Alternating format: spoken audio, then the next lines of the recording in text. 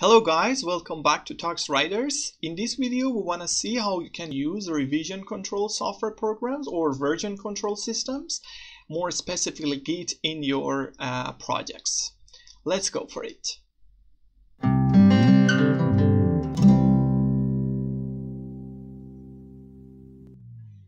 So, although it is not, something related to numerical computing, but I think it is worth to discuss the usage of version control software in this video series, because this completes completes the topics that we discussed on software development or scientific software development. And more specifically, as I said, we want to have a look at Git, which has a broad, user base nowadays, especially open source software community. But what it is all about is just imagine that you are working on a software. Think of it as a repository, in which when you change something, it keeps track of all the changes that you have made, and also all the changes that other people are making. So it is a very, very good candidate, a very potential tool that you need when you work on a project, with other people. This is the scenario for most of the open source software programs that are being developed by lots of people, and you need a system that can merge and keep track of all the things that are changing and can be used to facilitate the process of development. In addition to this, you need also these systems. You can take advantage of these systems in order to make, improve your performance in your personal projects, because as you can see, the system will help you to work more, let's say, more efficient, but at the same time also more accurate, and you never lose something. And you can also, over time, for example, after years, you can also see what you have done to fix special things or a special issue. So that can be also useful for personal projects. But let's have a look at how it works in action. There are some basic terminology for using Git or these revision control software systems. That you have repository, which is actually the main container for all the source codes and things. And when you make some changes to the files, you need to commit them. I will show you all these things in action also. I will perform some modification on this repository that we have for this introduction to applied numerical computing, and then you will see it in action. But let's have an introduction first to it. And then you have branches that people can work on the project in different branches, and in the end you merge all the branches. And when you are done, when all the modifications that you wanted to apply are over, you can push it back to for example, to the online hosting system like GitHub. GitHub is actually a hosting system, a sort of an online cloud that allows you to host Git repositories. But let's see how it works. So you need to install it. That's obvious, using all the techniques that we discussed in the installation in preparing your scientific computing environment series. So you can install it, in this case, using package managers, and then you can initialize a Git repository. So in this way, you can initialize it in any directory. Or another way that is more common when you want to collaborate when you want to contribute to a repository, is actually cloning it, or you want to use it. You clone something. So this is actually the address of the repository that you clone, and then you download it somehow. It is more or less something like downloading the repository while keeping all the previous contributions. And the Git status tells you that the status of the repository, that whether is there any modified file or added file, remove file, this kind of stuff. Or there is untracked files. This is also important, that there are files that are still untracked, that are not being tracked by the Git system. So when you add a file and when you again status, when you execute a status command, it tells you that okay, these files are added actually. And in order to add a file to the Git repository, you can use git add. And then when you have, as I said, when you are done with the modifications, this is very important. This is the most important step, that you commit your changes. So you modify something, you add a feature to the code, you fix a bug, and then you commit the changes with an appropriate message that summarizes the fix, the modification that you have made to the source code. And yeah, this is actually how it works. With a switch M, you can specify the message. And when you remove a file, that also needs a commit, because this is a modification to the repository. When you remove a file and then you execute a status command, it tells you that there are some changes to the repository. So you need to commit it. Like here, you can see that it is removing a file and then committing with a message that the file has been removed. And when you do some, when you do commits over time, eventually you will have logs. So with the command log, you can see the history of development on the repository, and this can also be used to go back in time to a specific point. So this is also useful. I told you in the beginning that you can move through time and go back to the previous history to see what has been done there, or you just extract a file that has been modified and you don't want that modification. So this is just increases the efficiency of development. This is very crucial. And for diffs, it's famous diff command also in Linux, that you can execute git diff, and it gives you the differences, the changes that are made between, for example, different commits or different versions, or according to the latest commits. I will show you this in action. That this has also this famous syntax for diffs in Linux that tells you that okay, this is something crucial to be able to read. So it tells you that what has been removed and what is added actually, or the changes. So, and this is the way that GitHub displays these diffs. I will show you for example, in an example project. This is the way that it visualizes the diffs. And when you wanna, when you have some modification to a file and you want to discard it, you can check it out. Checkout command is used. It's the main usage of checkout command is reverting file to their previous state. So when this is a bit different from other revision control systems, especially the oldest ones, and the older ones, sorry.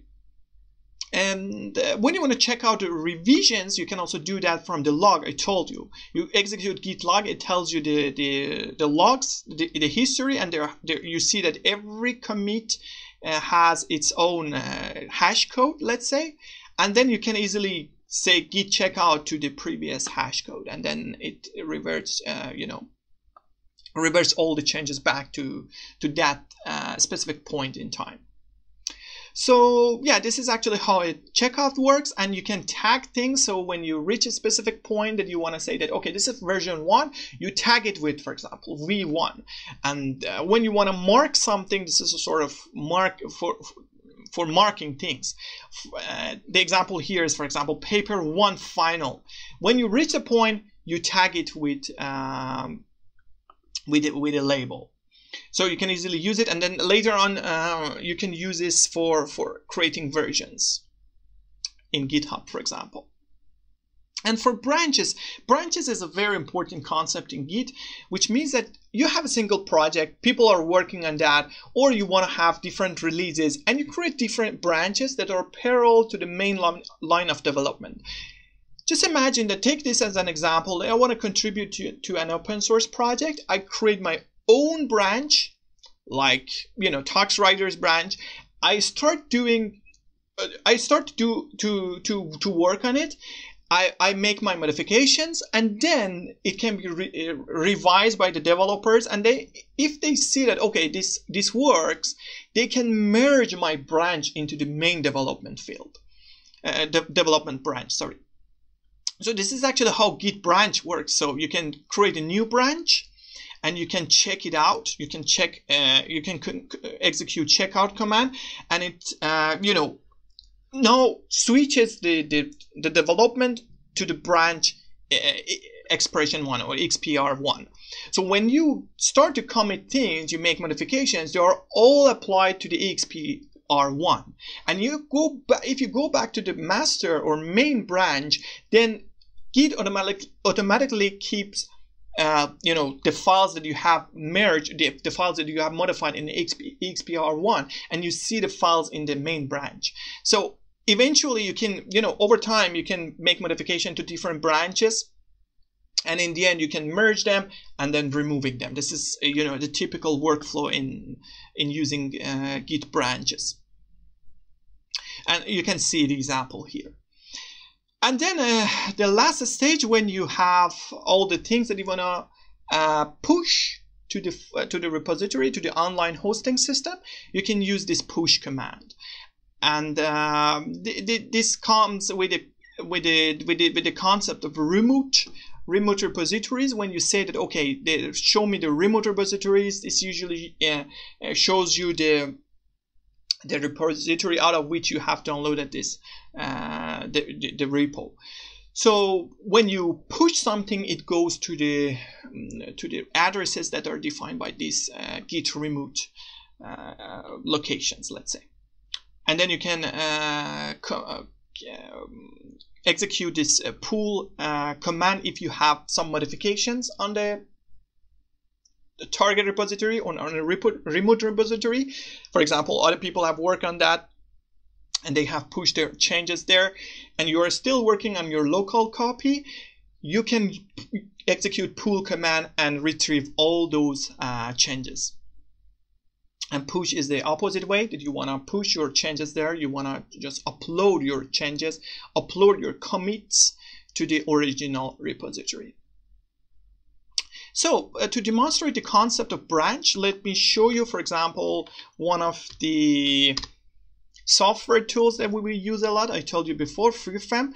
The source code, the source repository for FreeFrame is a software that has an active development team. So you can see that on a branch master, they have they didn't have any commits for 5 months or so, but as I said, this is an active development, and it means that there should be something else here, and that's actually the case, because you can see that here we have branches.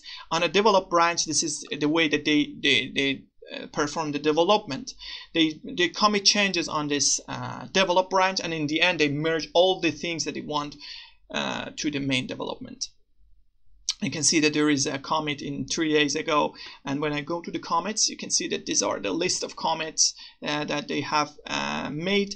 For example, this one, and this is actually the diff. Let's show you they have, this guy have made these changes to the source code, and this is the address of the source code that is changed, and this is the title to fix, for example, the issue that they have. And in the end, let me show you how to work with this in action. I want to, for example, let's say we clone this repository, the repository that we have for this applied numerical computing series. So this is actually the address that I need to clone. So I copy it. I open a new terminal. Let's go to the desktop, for example, and I clone it here. So this is actually, sorry, git clone. And then the address. So this is, oops, I didn't copy that. Yeah.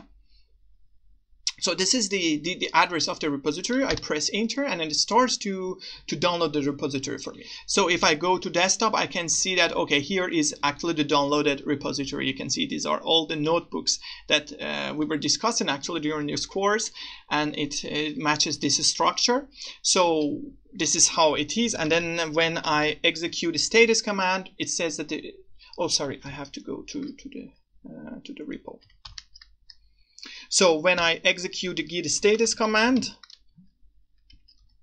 it tells me that everything is updated, and for a git remote with switch V to see the full address, it tells me that okay, this is the origin to push the changes to. And then assume that let me open my editor.